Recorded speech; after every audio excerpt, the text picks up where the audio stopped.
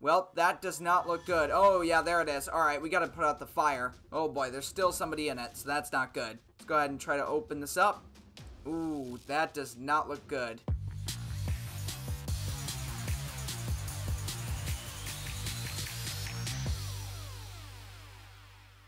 Hey guys, welcome back to another video. Today I am playing Plane Accident. This is a game where you get to become a plane crash investigator, and it should be pretty fun.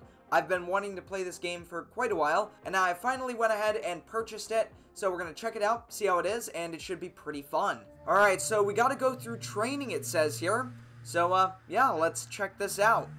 Alright, so we're going to go to the back of the truck here, and go ahead and open this up, and it looks like I'm going to need to do some changing to the view here, because, well, it's inverted in this axis. Alright, let's open up the trunk, and, yeah, let's grab the backpack. There we go. So now, we gotta go ahead and find the wreckage in the hangar. So we'll go around this way. And it looks like we are, of course, in a training environment. So we've got some cardboard trees up and stuff like that. So we're gonna use this flag here. I'm just gonna put it down right where it says to. Alright, cool. And we'll drop one right over here. There we go. Alright, so now we gotta extinguish the flames. So that should be pretty simple. We just gotta pull out the fire extinguisher and take care of these. So here we go. Pretty cool. Fairly simple. And there we are. So now we got to use the drone here to scan the map for parts. And look at that. That is really cool. So now we can just fly it around. Alright, let's check over here. Let's see if we can find anything. And there's something right here. So this guy is now saying we got to photograph the evidence, which shouldn't be too hard. So we'll just go over to these circles and take pictures of the wreckage. There we go. And now that that's done, we gotta call the technicians, so, yep. Alright, so with that done, we're now actually gonna go ahead and read through the documents. So we gotta go to here in the office and open up the case file. So there's that. Now let's go to the log here. There we go. Alright, so we just gotta select it. Oh, that's pretty funny. One of the replaced components was hyperspeed, which I don't believe a Cessna 172 is gonna be able to do, but, you know, whatever. Let's go to the flight log. Let's go to here. So there's that. And then there's this. Now we gotta check the photo evidence. Let's start with photo 1. That's a picture of the bottle we just took. And then this should be the airplane. Yep, there it is. And now we've got some witnesses. So I'll open this up. Lady Y. There we go. The plane exploded in the air. It was a bomb. Okay, there we go. Alright, so we got the airplane blueprints here. So that's pretty cool. Now it's saying to inspect the black box, which I didn't know you could install on a Cessna 172, but yeah. So we're going to open up the hatch. There we go. So now that we have the hatch, I think I have to drop it down somewhere. So I'll put it down right here. And let's go over here to the black box. There we go. And we'll take this to the station just over here. Pretty cool.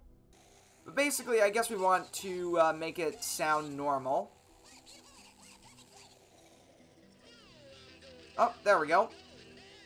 Alright, so there we go. The black box is all set, so let's go, apparently, receive an email to solve the case. So we'll sit down at the computer and check out our inbox. So, here we go. The recording was decoded correctly. The result of the reading: during the flight, the plane would rapidly lose altitude a number of times. It must be inspected whether it was the cause of the weather conditions or the steering system malfunction. Recommendations: send the result for further investigation in the Aviation Aerodynamics Institute, or AAI. So we're going to email the AAI to please conduct a further analysis of the sent black box recordings. Best regards, unnamed. Now we can actually call the witness, so this is pretty cool. So we'll start with Mechanic X. Hello. Yes, it was me who was taking care of the plane. The machine was new and functional. It was bought the previous year. It required no reparations, and the inspections were conducted on time. So there you go. So now we get to place all the clues on the board. So we can just put that there. So of course our witness from the ground said it was a bomb. We got the black box that says the flight controls or the weather might be at fault. We inspected a substance, which was a bottle that was sitting over there. And we will have to send the bottle in for further analysis. We're going to bring it over to this box. and we'll package it up and send it out. So we can pick the box up and bring it to the truck. So with that being sent out for further analysis, let's go ahead and read the email, probably from the AAI. So the AAI says, we've thoroughly inspected the black box recording and have compared it to the weather conditions on the plane's flight route. The loss of altitude was caused by the natural weather phenomenon and not by any problems with the steering of the plane. The plane's control systems were functional, so that's good to know. So now we get to reconstruct the airplane. So yeah, we're gonna need to grab our drill here. We'll grab the rudder, put the rudder on the plane. And now all we have to do is scan the aircraft. So we can scan for explosives. We'll start with that. And there we go. The drone is taking off. Pretty cool. And as you can see, it's doing its scanning stuff there. Oh, look at that. That's really cool. It says the scan was conducted correctly. The result has been sent to us via email. Also, we got a package. So let's pick this up. We'll bring this over here. Then we gotta go check that email real quick. So one result from the laboratory about that bottle, which says it was hydrogen peroxide, which means it didn't really have any influence on the accident. And here we have the results from the scanner, or the drone we just used. And the scan has indicated a significant amount of TNT on the fuselage, and numerous marks caused by an explosion. The plane most likely exploded in midair. So there we go, we've completed the training, and now we can move into the real thing. So this should be pretty fun. Alright, so it looks like we are on a farm, and yeah, let's go ahead and grab the backpack out of the trunk. So I do hear a little bit of something to the left. Oh boy. Well, that does not look good. Oh yeah, there it is. Alright, we gotta put out the fire. I was about to say I saw a piece of a landing gear right in the field there. Oh boy, there's still somebody in it, so that's not good. There we go. Alright, that one's done. Alright, let's see. Let's go ahead and try to open this up. There we go. Ooh, that does not look good. The pilot is alive, thankfully. We'll call for medical assistance right now. And there he goes. Off in the ambulance. We'll start by marking all this down. Pretty important we get this crash site all marked off. Alright, now that that's marked, we gotta actually mark the wreckage itself.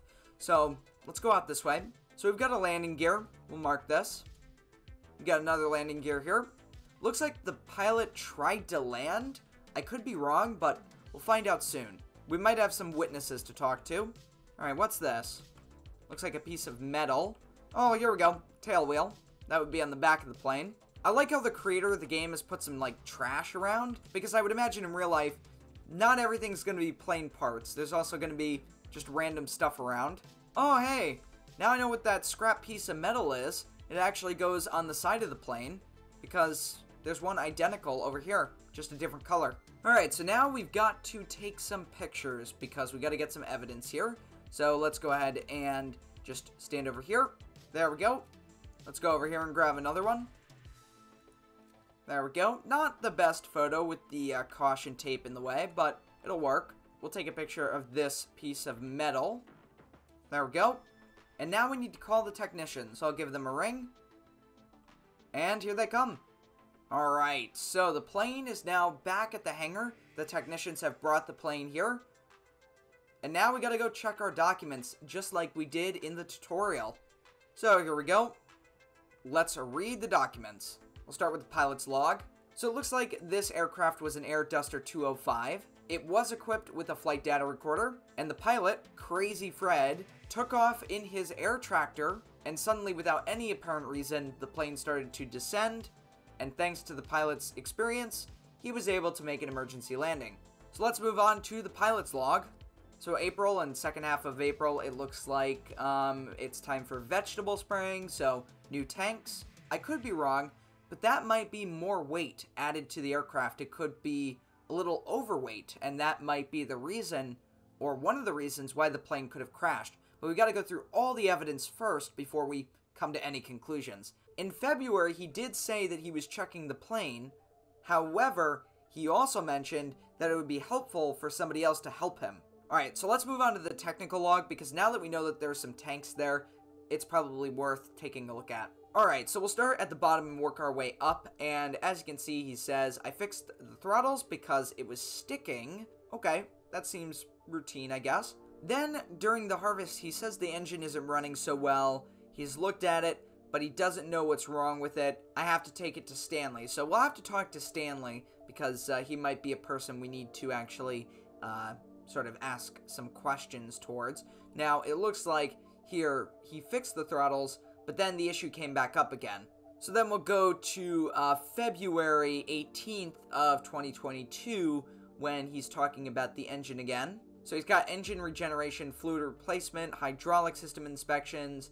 No other repairs were performed. However, the owner has been informed about the poor technical condition of the aircraft. And this inspection comes from Stanley. So again, we need to talk to him. In March, it looks like he installed the black box, so that's going to help us out a little bit. And here we go, back with the spraying tanks. So yeah, I attached the new spray tanks. Now one flight and everything will be sprayed. So again, we got to look at that. And in June, the most recent entry, the pilot mentions that there was a problem with the radiator, but he fixed it with gray tape. So not sure if that's aviation tape or just duct tape. If it's duct tape, we might have a problem. Even if it's aviation tape, that also might be a slight issue. I'm not an aircraft mechanic. I don't know, so I'm making a guess there. But we'll have to take a look at these problems. It looks like we've got mechanical issues and then possibly an overweight issue with the larger tanks. So now we're going to go ahead and check the testimonials of the people that either witnessed the crash or were maintaining the aircraft, including Stanley. So let's go ahead and open this up. So it looks like we don't have Stanley in here, but we'll have to give that person a call.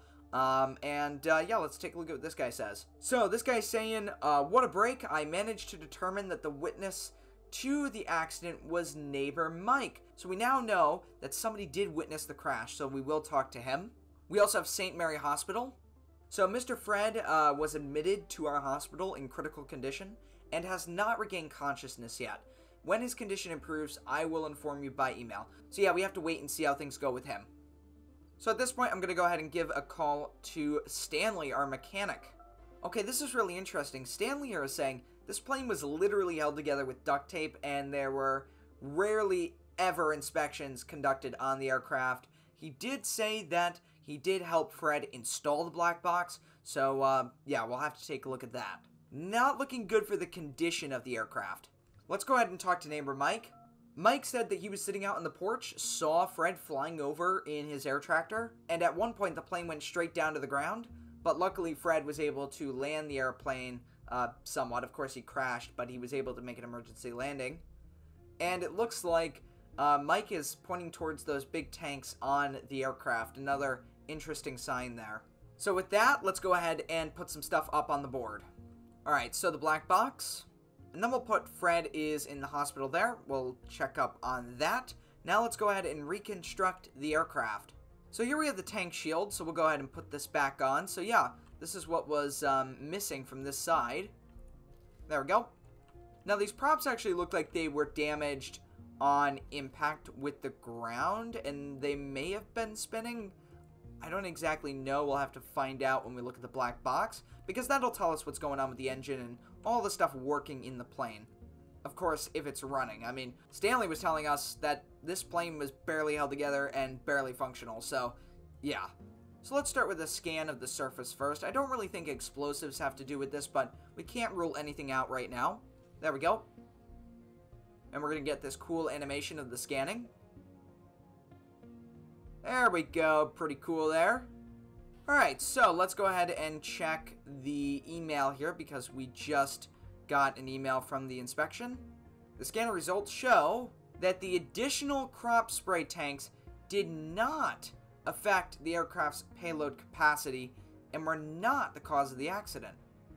That is very interesting because, yeah, I expected that to be the case, but no. So, I guess, whoops, we don't want to put that there. We want to make sure that's an X. Interesting. So let's go ahead and get that black box out and see what the data is. Let's see, is it inside the aircraft?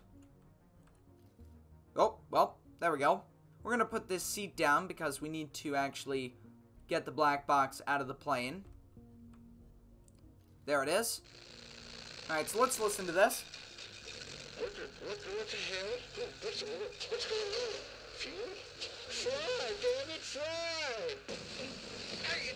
Let's go ahead and go back over here. Now, I did find a vial in the cockpit, so we're going to go ahead and send that off for analysis, and we will go ahead and check our email once that gets back. So, of course, we found out the spray tank is okay.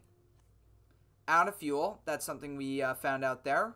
And we got this, new evidence. So, we'll take a look at that and see what that comes back with. Now, we got to go check that fuel gauge, because that is pretty important at this time.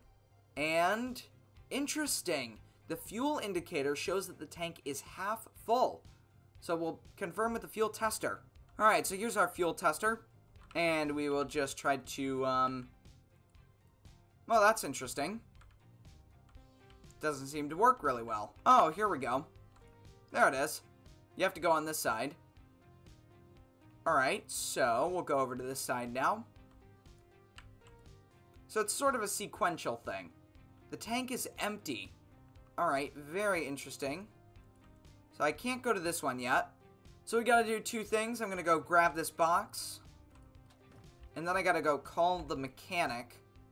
So let me just go ahead and put this over here. So here we go. Let's give the mechanic a call.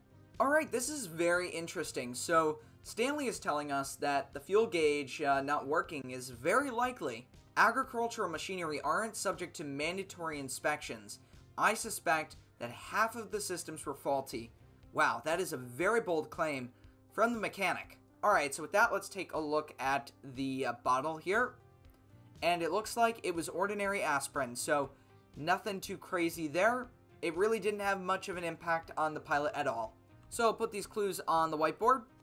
Alright, so let's take a look at the email here. And it looks like this is from St. Mary Hospital. And they're saying that Mr. Fred has regained consciousness. So let's go ahead and give him a call.